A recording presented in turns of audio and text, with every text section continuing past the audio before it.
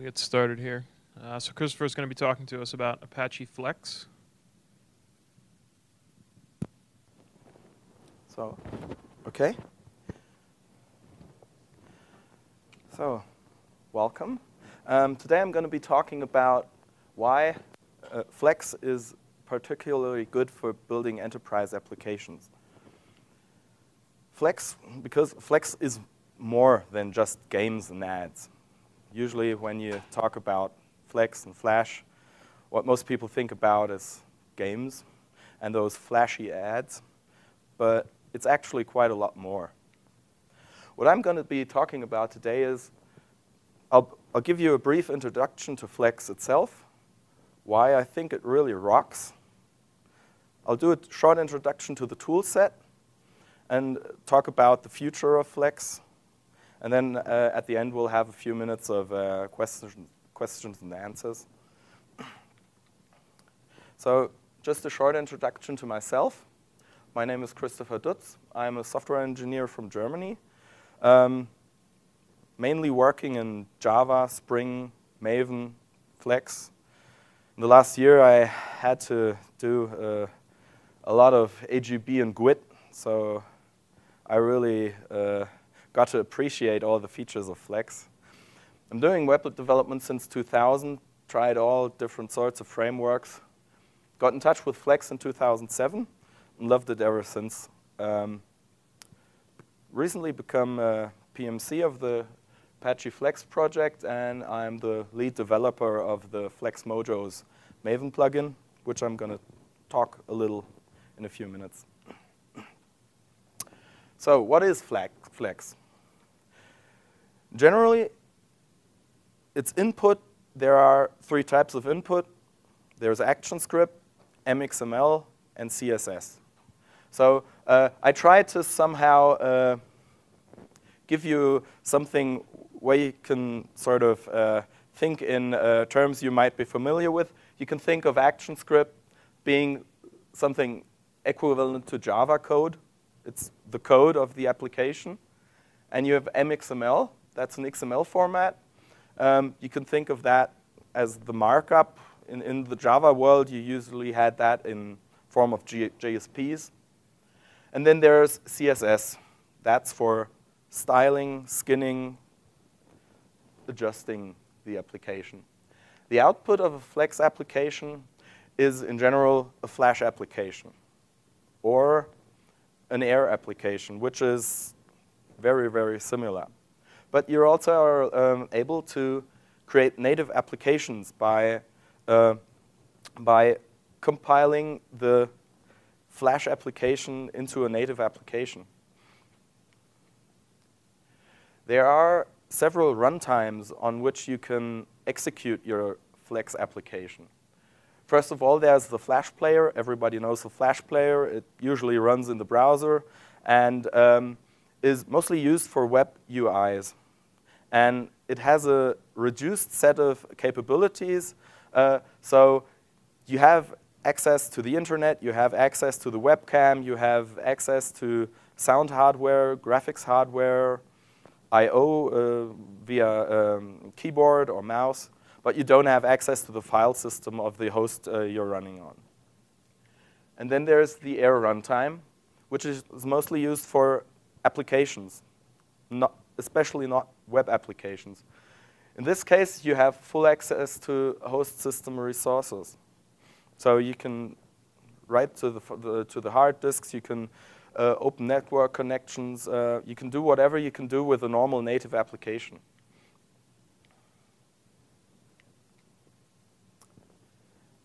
And above this, you have the ability to package a Flex application and the corresponding runtime to a native application. If you've ever used PowerPoint, there's this ability to create an executable PowerPoint presentation. So that simply links in the PowerPoint presenter with the presentation and forms a native application. You can think of that. You can do that with Flex. Yeah. So why does Flex rock? First of all, in contrast to JavaScript, it's strongly typed. But it's also not strongly typed. So you can sort of have the benefit of a strongly typed language, but you're not completely tied to that. There are several places where it's simply a lot easier to be relieved of the strongly typed constraints, but I'll talk about that in a few minutes. You can actually write your application once and run it almost everywhere. You can run it in almost every web UI and desktop computer, on Windows, Linux, Mac. You can run it on almost every tablet and mobile phone. You can run it on Android, on iOS. You can even run it on Windows systems, except those lightweight Windows 8 things, that it doesn't work on them. And you can even run it on some TV sets. What's really great is that it actually looks and works identically on every platform. Everybody who's developed normal web applications using HTML and JavaScript knows it's a real pain. You have to sort of test your application on every browser for every operating system because it sort of differs all the time. With Flex, you're sure if it runs on one, it runs on every one. And it was one of the most advanced core libraries I've come across. You might think, what's this? But Adobe had really a lot of experience in creating really high-performant UIs with Flash. And I think a lot of experience went into creating that Flex core runtime. And if you start working with Git, for example, a lot of people think that's state-of-the-art. But if you had a chance to work with Flex, it's like going back into the Stone Ages when going to Git. You have direct multimedia support. You have access to audio, video. You even have hardware-accelerated 3D. Well, usually today, people talking about HTML5, they say, hey, whoa, we've got we have OpenGL in the browser. That's awesome. So Flex developer usually says, yeah, well, what's new about that? It has a layout engine that actually works. So everyone who has ever tried creating a layout that sort of spans 100% width and 100% height on your browser, it's a real pain. It's the last of the virtual machine-based frameworks that's actually still alive. You all remember Silverlight, JavaFX. Well, Silverlight was dropped by Microsoft. JavaFX died, well, several times already. So, well, sometimes I think it's sort of like a zombie. Never know if it's going to be good or bad. So Flex was the best bet. Debugging. Anyone who has ever had to debug web applications in HTML and JavaScript, it's a real awful pain. With Flex, you only have one platform to debug. You have a fantastic tool support. You have the development environments from Adobe, the Flash Builder, or IntelliJ Ultimate. That's my tool of choice, I have to admit. There are even some open source Flash Develop, for example, and there's quite a long list of available tools, but I just took the main ones. And you directly debug inside the virtual machine, so you see what's actually happening. Not such insane debugging concepts where you sort of fake all sorts of stuff and communicate and need tons of plugins and they have to always be in sync. With Flex, everything's really easy. You can even do the profiling. In Adobe's premium version of the Flash Builder, there's a built-in profiler, but Adobe even gives out one for free. So if you get one of those free Adobe Creative Cloud memberships, you're able to download a tool called Adobe Scout. And with this, you can analyze your Flash application in a way I've never seen it before. You can see each frame, how long it took to render, where the internet bandwidth it took, where the memory went. You've got the stack trace. You've got everything.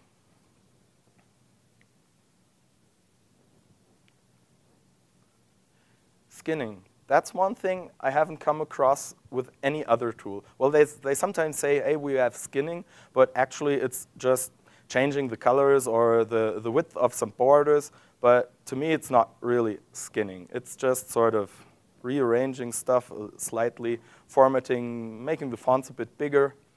It was introduced with Flex 4, and it sort of consists of a skinnable component and a skin that you apply to that component. The cool thing with this is you no longer have to think about what your user interface will actually look like. You can concentrate on what should this component do. So assuming you have a list component in which you want to select elements and create new ones and edit existing ones. So what do you need? You need an update button, a modify button, a create button. You need the ability to select something and delete that. So just concentrate on that, and just forget about how it's going to look. The cool thing is you have the ability to have multiple skins for one component. So depending on the platform you're running on. For example, if you want to have an application on an Android device, the controls look different than the ones on an iOS device, and they look different than on a desktop. So just forget how it's going to look. Skinning is going to take care of that. And not even the components can look different. They can actually react completely different. So one example I like to choose for this is, assuming you've got a dialog in which you want to edit tons of properties. Let's say you have 30 fields that you can edit. On a desktop, it's not a problem to display all of them. On a mobile phone, that really sucks. You have those really small windows. And so on a mobile, it would be great if you could sort of group those elements and display them on separate tabs, or have a wizard with which you can continue and go back. So you always have just 4 or 5 controls on one screen. I haven't come across any framework that would allow you to simply define your component, ignoring how it's going to look and work. With Flex, you can. I'll show you a pretty good example in a few minutes. As I said, in Flex, you have a skinnable component, and that defines skin parts. For example, here we have a username field. That's of type text input. You have an age field. That's a numeric input. And you have 2 buttons. So additionally, it provides 2 methods, part added and part removed. So these are callbacks where Flex calls the component and says, I just added this component. So if a part added is called and the cancel button is passed in, you can sort of attach a click handler on that. Or if an input field is provided, you can set the default text it should display. But one thing you have to keep in mind, as I said, the UI could be split up into several pages. So it doesn't have to be that initially all of these controls are available. They can come in after each other. So it can be that you click next and the age field is displayed. So Flex calls part added, provides age field as an argument, and you can continue to do the processing from then on. The skin, it defines the visual representation. And it defines the visual behavior. As I said, eventually a skin has no behavior at all, or you have a tab navigation, or you have a step-by-step wizard, or something like that. For example, here's a simple text input, but you could also use a numeric spinner. If you're using a mobile phone, spinner doesn't really work good, so you can have a mobile spinner. So depending on what component you map in, it looks and works differently. We're also currently working on some specialized skins, I think, that are optimized for Android applications. So if you create a Flex application and use the Android skins, it looks like a native Android application. Or you use the iOS skin and it looks like an iOS application. That's pretty important if you want to sell your application in the iTunes store, for example. Apple is pretty restrictive with that. But it's not only on this micro level of simple controls, it's entire composite gigantic controls. For example, I'll come to the example right away. There are several ways how you can actually tell the framework which skin you want to have.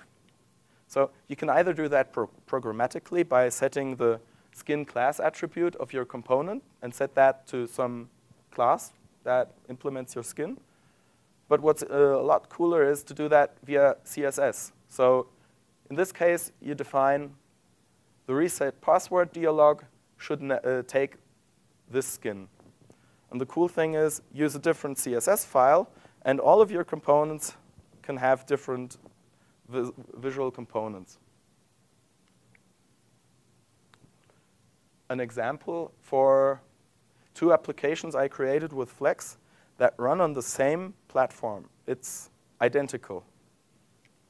So this is a small, it was a proof of concept. It's a web page for fans of electronic music, and you can sort of create dates, look for DJs, and go to events and chat.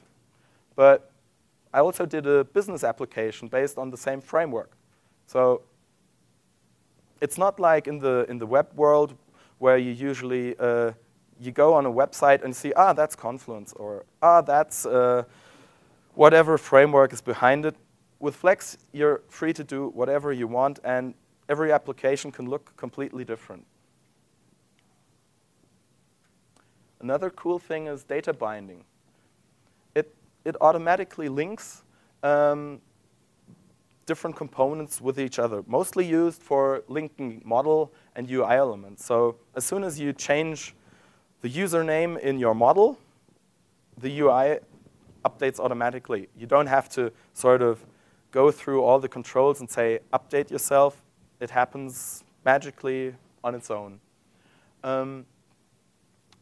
The code for this is automatically generated by the MXML compiler. So you can think of whenever I change the property of a bindable component, it automatically fires a property changed event.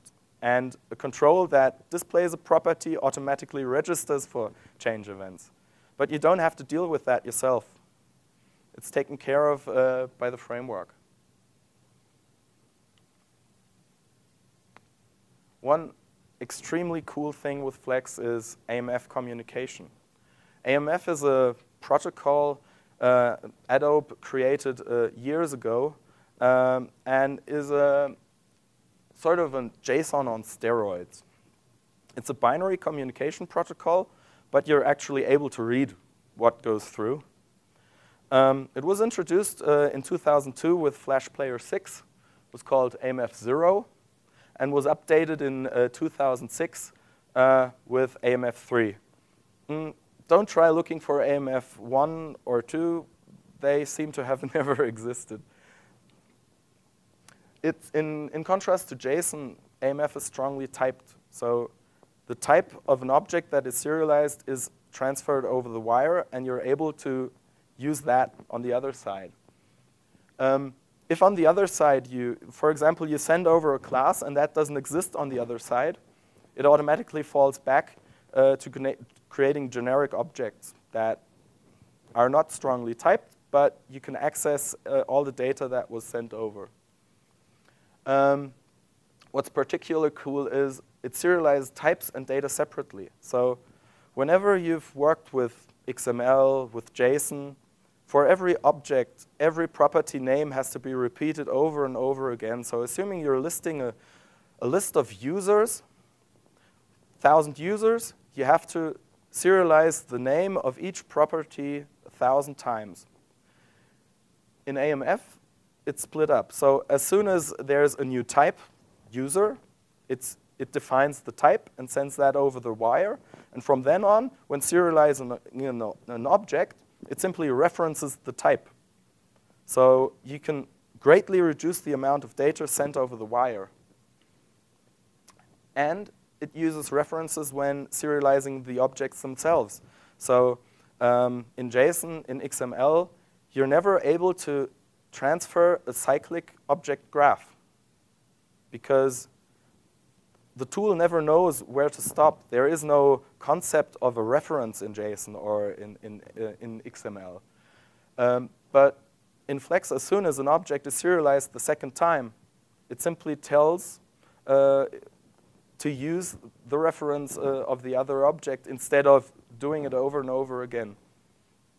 And I'd say I migrated an application from JSON to AMF, and it reduced the size to 1/10 of the original amount of data sent. And that's less work to do on the server. It's less work to do on the client. It takes less memory, and it consumes far less bandwidth. Then in Flex, we have so-called channel sets. So whenever you're creating an application, there are several ways you could communicate with the server. So in channel sets, you define a set of communication variants. There are several available. For example, we have a streaming connection. You can think of that similar to the modern WebSocket. They didn't call it that way because, well, the term was defined about 5 or 6 years later. There's long polling.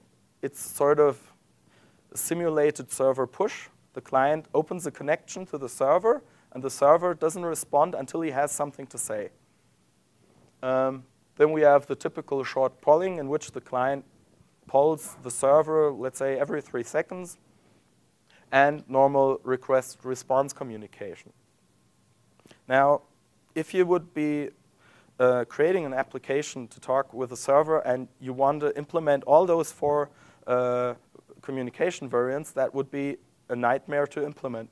In Flex, you get it for free. So you just say, I have this set of different channels. You prioritize them. So first you try a streaming connection. For example, if you're behind a proxy, that doesn't work. So that will fail, and Flex will automatically try the next one. If that fails, it tries the next one. So you don't have to do anything. But you can't only talk to AMF servers in Flex, but you can talk to almost everything. You can call JSON. You can call normal XML web services. There's even dedicated support for communicating with SOAP web services. If you want something completely different, you can implement your own protocol. And I think there's a pretty large set of other protocols, but I didn't want to list up all of them. Those are the main ones.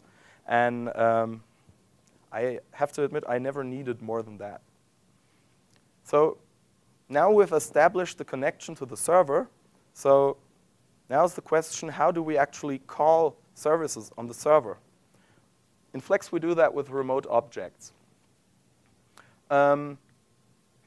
Assuming we've got a Spring application on the server. So if you're familiar with Spring, here we have a service called artist service. Here's the interface for that. You can see it defines a method, list artist, that returns a list of artists. So we want to call that from our Flex client. So all we have to do is we create a new remote object that's called artist service and define, OK, whenever artist service list artist is called, register an event listener that calls a function called RO success. And whenever any call to that service fails, we'll add a default event listener for false that calls RO error. Here you can see an example where it's sometimes good not to be strongly typed, because our remote object, it doesn't have a property called list artists. But by writing exactly this, you can define the event handlers for any method you want. You could even write a method that doesn't exist. It wouldn't produce an error. First, when you call it, it would say, hey, I don't know that method. But it makes communicating with the server really, really easy. Because all you have to do, artist service list artists, and that automatically calls this function. As soon as the server processed that request and serialized this list of artists, this method is called in the client, and you get the result out of the result event. All you have to do is save it in a variable called data provider, for example, and that's all you have to do. Because if you defined data provider as a bindable property, this will your UI list will automatically update itself. You don't have to call list update now. All you have to do, you change the data provider. The data binding takes care of the updating. No more code needed. When it comes to front-end testing an application, I remember that being a total nightmare with normal HTML-based applications. So you have this gigantic DOM in which you sort of have to describe what you're actually looking for. If you write that HTML code yourself, it's okay. But whenever you've looked at the output of a GUID application, that's a real pain to automate.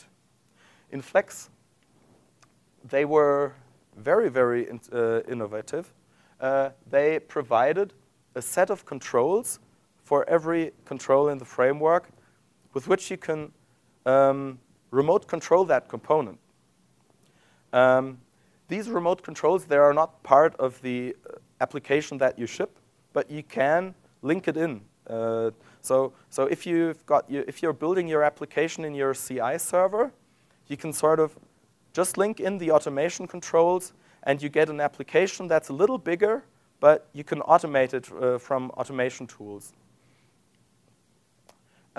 These remote controls provide a standardized application interface with which a really wide variety of tools can access them. So you don't have, you're not fixed to one particular solution. There are about, I once did an evaluation, I think there were 10 or 20 different frameworks you could use to automate your Flex application. And sometimes you start creating your own application. So assuming you have a list and you added a filtered list that you can type in a filter at the top and you have a refresh button and whatever. Now you're able to create your own automation controls that you give assistance to the guys writing the tests how to automate that custom component. It makes testing a lot easier. You really start scripting down what you actually want to do, and you completely forget about all this nightmarish XPath expressions you have to enter to automate a normal web application. So that was the introduction to Flex. Now, what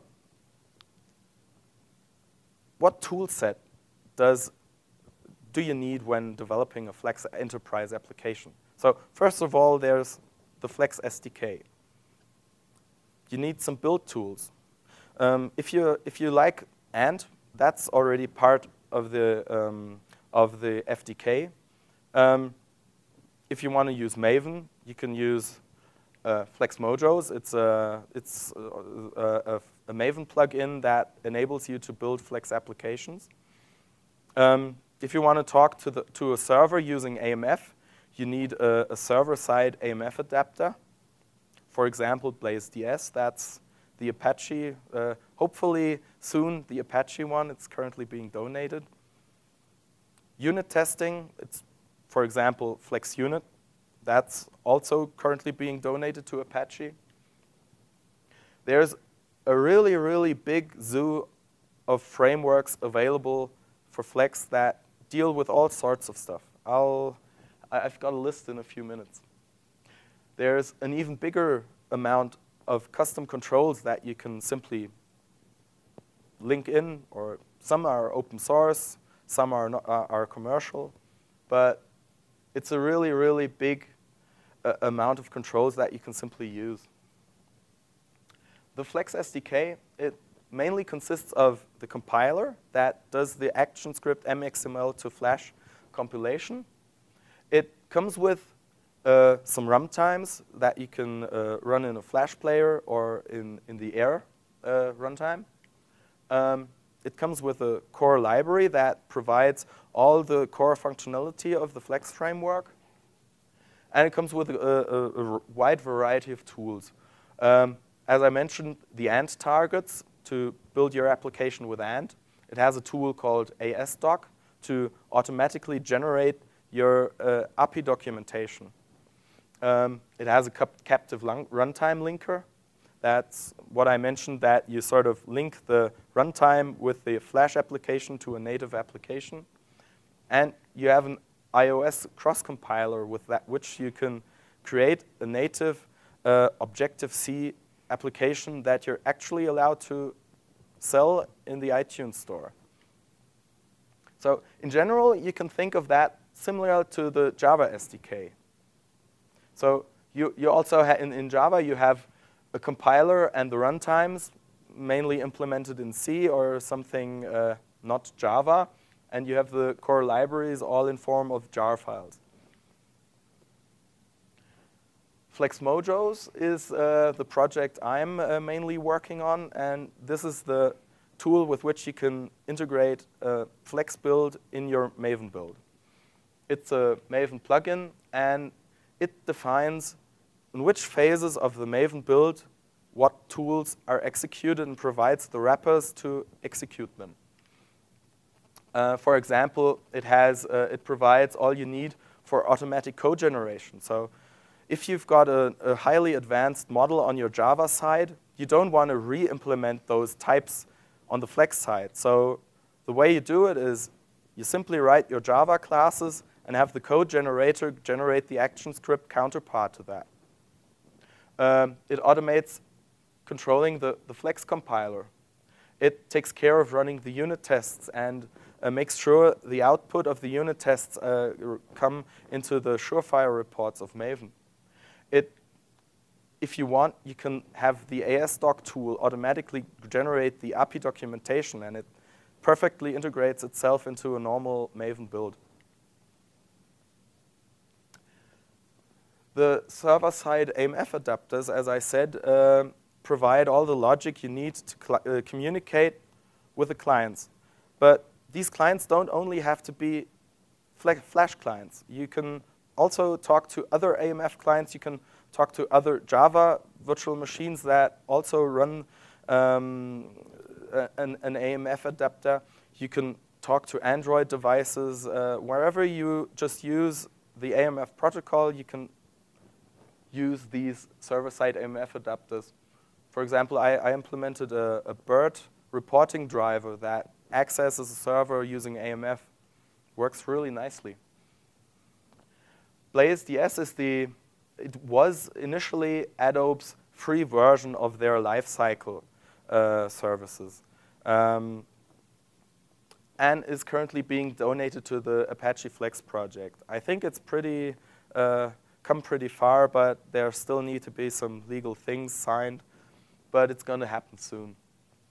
But there is a really big variety of other implementations. For example, GraniteDS, that's a pretty advanced implementation, but that's not inside of the Apache Foundation. But there are also adapters for PHP, for .NET, whatever you like.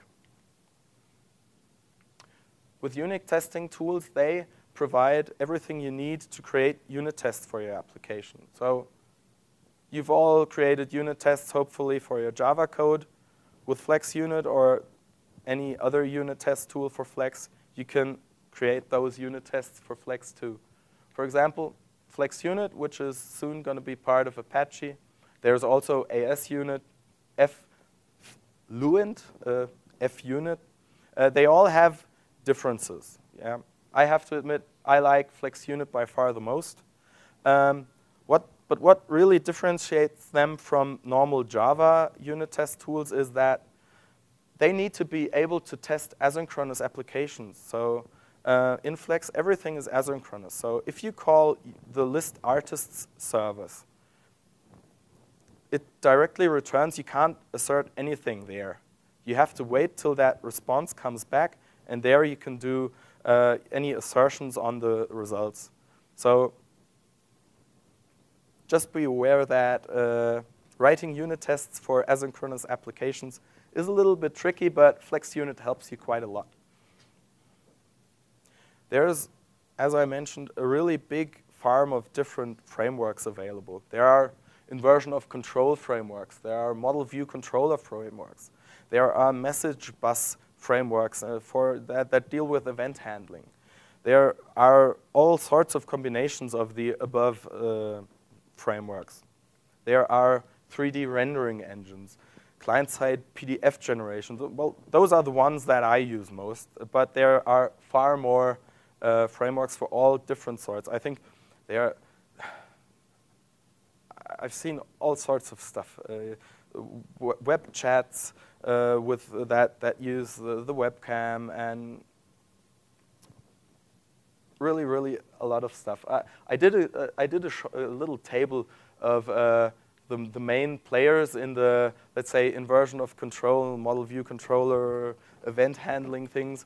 There are a lot of projects. Each have different features, as you can see, and they have a wide variety of, let's say, activity.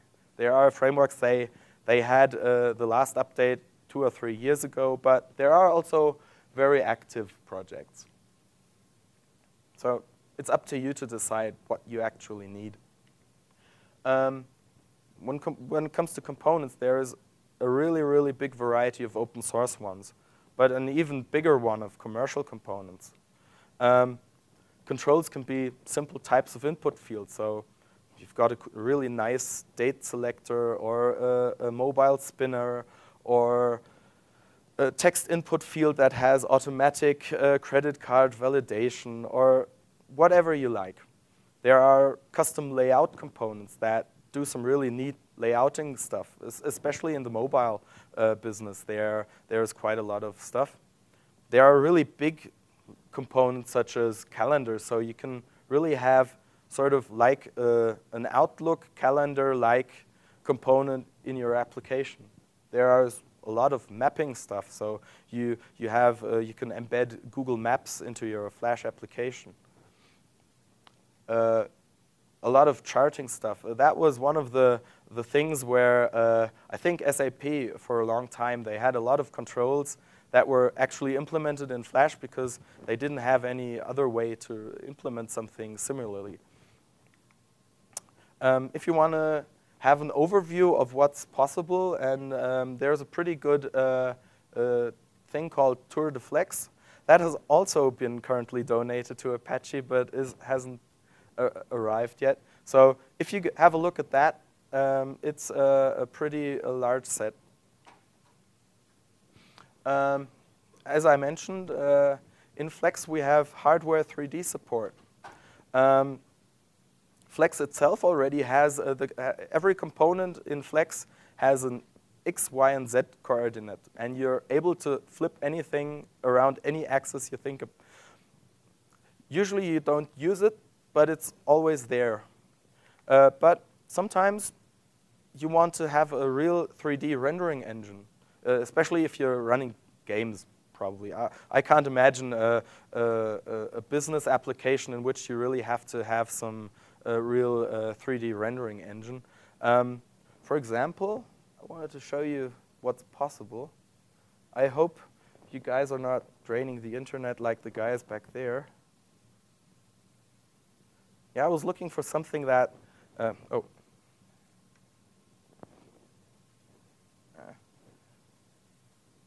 So that's a little application Red Bull created in Flex. So I think we'll just skip the intro.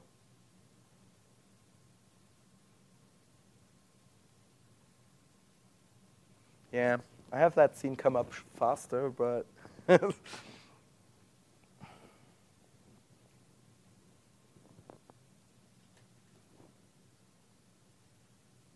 maybe we'll just let that load and come right back to that. Yeah, I think it's still going to take a few seconds, but I think he'll get.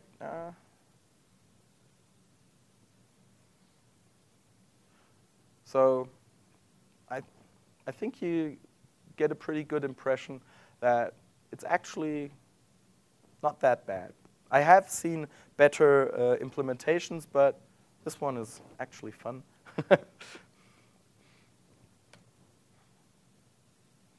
Yeah, so I guess that's why a lot of game developers really liked Flex. So just shut that down.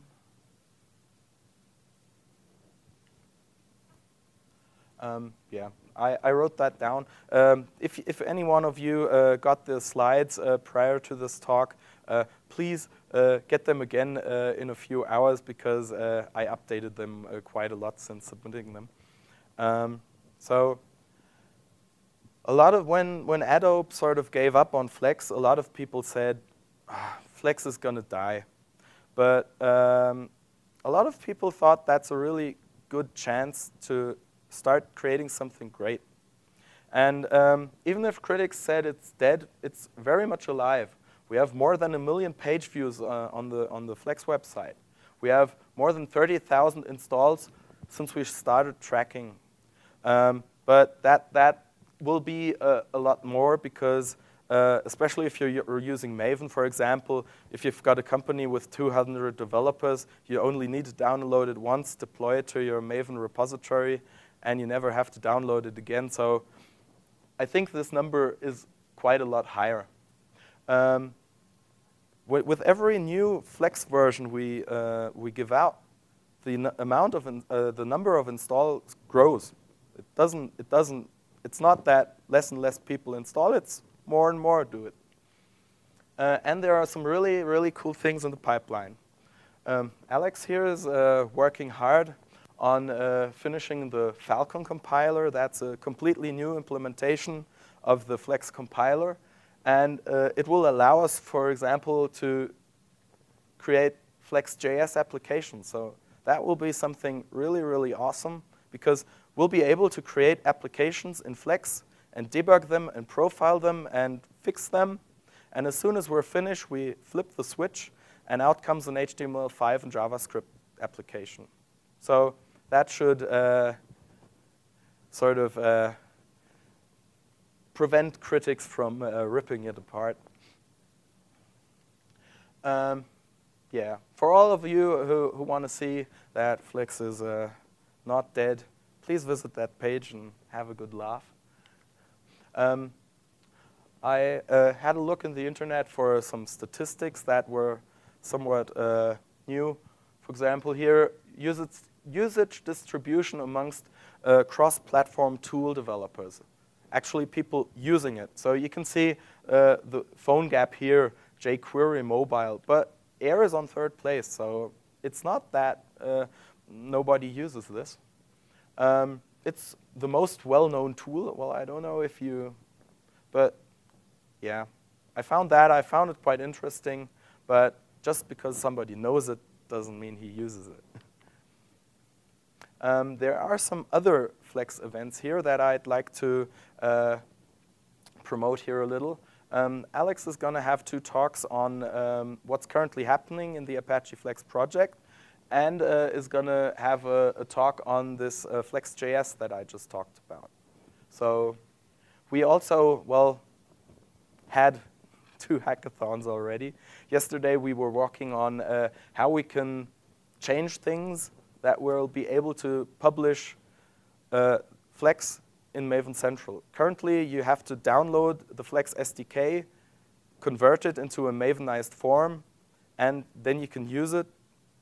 But what we want to achieve is that in the near future, you'll just be able to update the version in your Maven POM, and it'll fetch Flex completely automatically.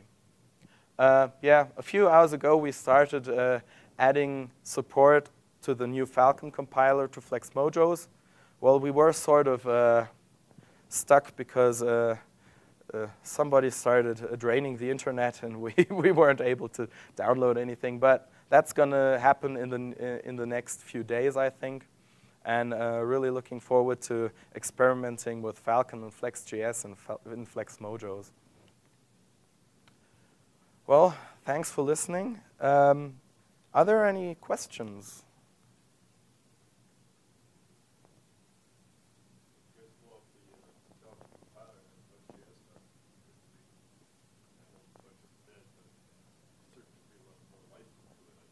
Yeah. Yeah. Yeah, currently I have to say, when it comes to convincing a customer to create a Flex application, I think that's usually I get to convince them still to try it, but I think that's the thing Flex developers hear most. Oh, Flash is dead. Yeah, it isn't dead. It's just some papers wrote that it's dead, but it isn't. But I think this will definitely make life easier for developers in convincing product owners to take the Flex side.